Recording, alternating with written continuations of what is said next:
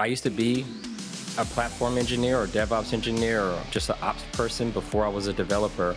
And I'll tell you one thing, I think I currently, made a mistake back then. I never had a really good interface for what it meant to utilize the systems. It was always give me your code and we will run a bunch of scripts and logic and somehow we'll end on the box.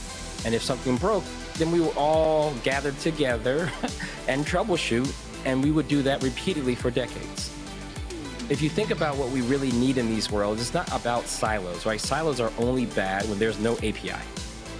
When there's an API, it doesn't feel so isolated. It feels like there's a promise. It feels like there's a contract with an SLA.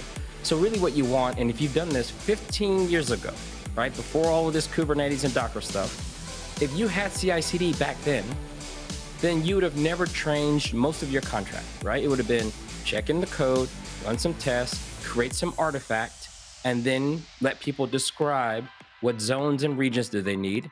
And then when Kubernetes comes along, the only thing you would be changing is the last mile.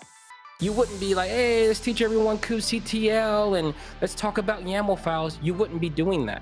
So I think it's the lack of giving developers contracts to our platforms is why we've created so much friction.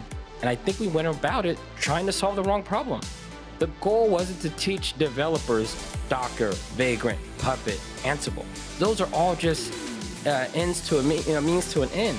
The idea was to say, how do you allow someone to declare what they need from you and then take that information and converge it under the covers?